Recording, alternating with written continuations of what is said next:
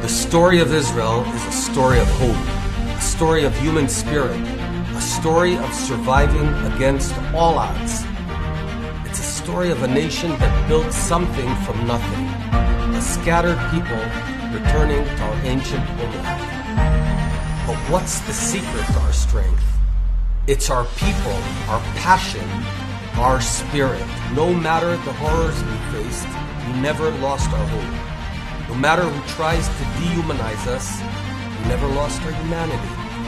No matter who tries to destroy us, we'll never be defeated. Israel may be rooted in the history of this land, but our forward-looking vision has made us #1 for startups per capita. Israel may be 60% desert, but we made it bloom and became the world leader in water technologies. Israel may be located in one of the toughest neighborhoods on earth, but just this year, we were named the 9th happiest country on earth.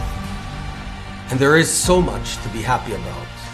We've got a booming economy, a powerful military, and a vibrant democracy. The most diverse government in Israel's history. Left and right, religious and secular, Jews and Arabs. We're united for a purpose, and that purpose is ensuring a strong future for the state of Israel. We continue building bridges, we continue providing solutions, and we'll continue creating a better future for all our children. The state of Israel has given new life to the Jewish people, security to all of Israel's citizens, and confidence that our best days are yet ahead of us.